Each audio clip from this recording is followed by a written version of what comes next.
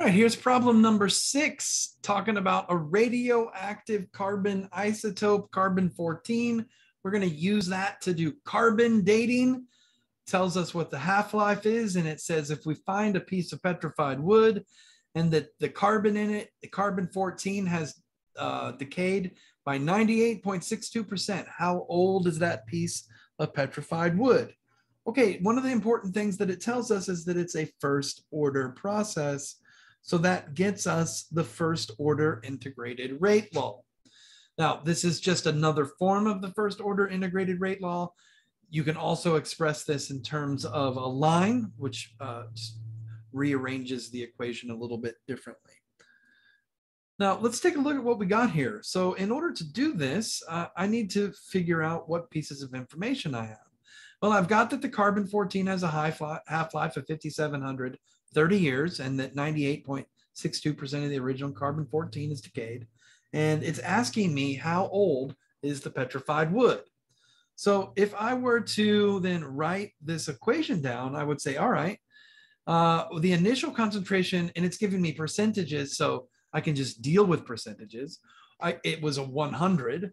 And the final concentration at this new time that we're trying to figure out is, well, it was 100 minus the 98.62% that decayed.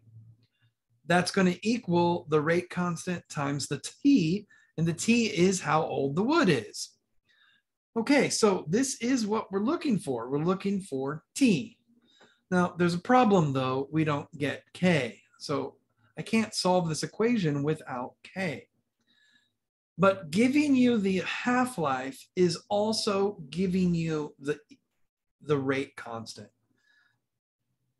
If I give you the half-life, you can solve for the rate constant in this way.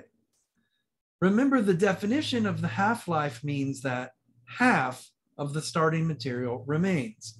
So if I start out with 100%, then half of that is 50%.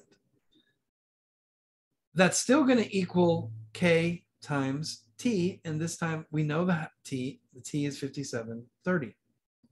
So now I can solve the natural log of 2 equals K times the half-life.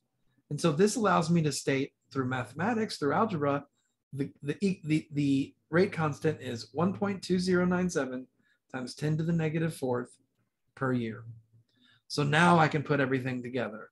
I've got the natural log of 100 over 1.38.